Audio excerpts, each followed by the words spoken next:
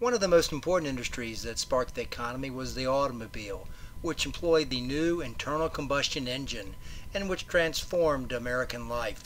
In this topic, we'll look at the development of the automobile and the oil industry that it was based on. The concept of the internal combustion engine, which literally means burning fuel inside a cylinder, is simpler than the fire, boiler, and cylinder design of the steam engine, but was still difficult to develop. It involved the compression of gas before ignition to amplify the energy potential, the intake of air, the ignition, and finally, the exhaust.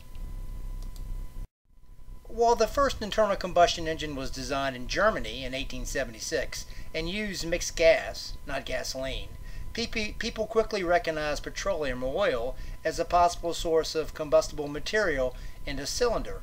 Some of the people involved in perfecting this engine, you might recognize their names because they have cars named for them. Gottlieb Daimler, Carl Benz, and Rudolf Diesel among the most famous. Daimler applied his gasoline engine to a bicycle in 1886, then to a four-wheeled carriage later that same year. While many automakers still toyed with steam-powered cars or electric battery cars, new models of gasoline-run engines dominated by 1900. Here we see Daimler's motorized carriage with the internal combustion engine. In 1898, there were still no more than 300 cars in the entire country, but by 1900, there were 8,000. Both Ransom Olds, obviously gave his name to the car Oldsmobile, and the famous Henry Ford set up production in Detroit. It was close to the steel factories, petroleum reserves, and the lake transportation routes. Soon the rest of the automobile trade, including the rubber industry, moved to the area as well. Detroit became known as Motor City. Incidentally, later on during the 1960s, Motor City, Detroit was where the term Motown music came from. Henry Ford, of course, perfected the assembly line production of autos and was able to produce a lot of cars, driving the price down and thus making them affordable for the average American.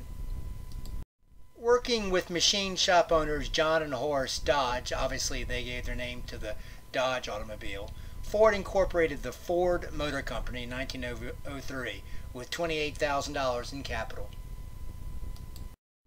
Only a few years later, in 1908, Ford unveiled his famous Model T car, employing moving assembly belts into his plants, which allowed for even a greater increase in production and thus once again drawing the price down. At first the Model T in 1908 went for about $800, but before long it was cheaper than $300. All Model Ts were standard form, all black, and for the first time with the steering wheel on the left side, which other automobiles soon copied. By World War I, about half the cars in the U.S. were Model Ts. A total of almost 15 million Model Ts were constructed. The automobile industry contributed to an explosion in the oil business. Now, since early human history, oil from surface pools had been used in small amounts to coat walls and to seal boat hulls, and even as a fire weapon in defensive warfare. American pioneers used it medicinally, learning to practice from Indians. The first real use for petroleum was just before the Civil War, when whale oil, beeswax, and tallow candles, which had been used to make candles and lights, became scarce for the growing population, and oil was refined into kerosene for kerosene lights. Kerosene had been made before, by the way, just from coal. In 1859, an oil pioneer, Edward Drake, drilled the first of many oil wells in Titusville, Pennsylvania, in western Pennsylvania. People thought it was foolish, and they called it Drake's Folly. As Drake began to refine the oil into kerosene for lamps, he thought he could use several of the byproducts left over. First, gasoline, which was a clear fluid, and a residue of the black, tarry substance called asphalt. In time, of course, gasoline would become its own source of fuel for the internal combustion engine, and asphalt was added to macadamized roads, the roads that had gravel in them, to sort of coalesce it into a smoother and firm construction. At the time, however, most oil was refined into kerosene or as a lubricant for the many machines in the factories. Of course, machines created heat and friction like an automobile does today. In any event, Titusville, Pennsylvania became one of the first of America's, raucous, hard drinking, and often short-lived boom towns linked to oil. Similar boom towns were springing up in places like Texas and Oklahoma. The Oklahoma discoveries helped promote Oklahoma's statehood. I should add that the drilling also uncovered tremendous amounts of natural gas, most of which was simply wasted by releasing it into the atmosphere or burning it off. It really wasn't until later that in the 20th century when people realized that natural gas was a great source of energy itself.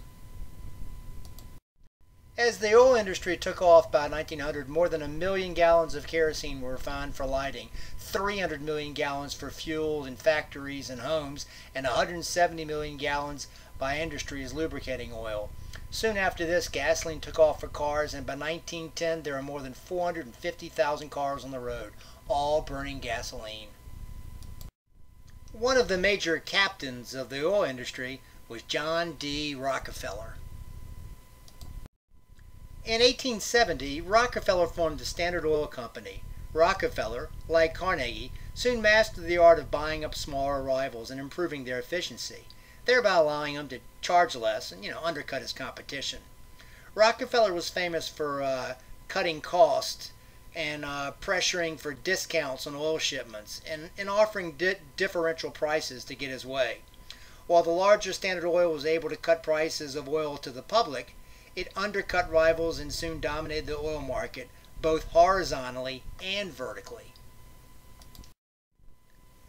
Rockefeller would form corporations in different states, but then have that corporation controlled by Standard Oil's corporation.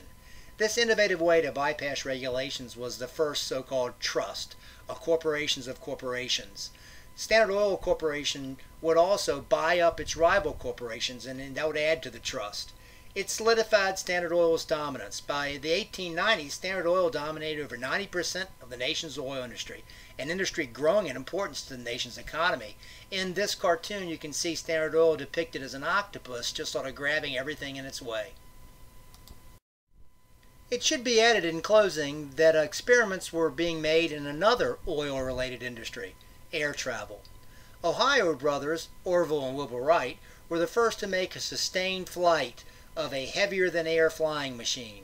A number of inventors are rushing to accomplish this, working on gliders and so forth, but at the time the Wright brothers were the first to succeed.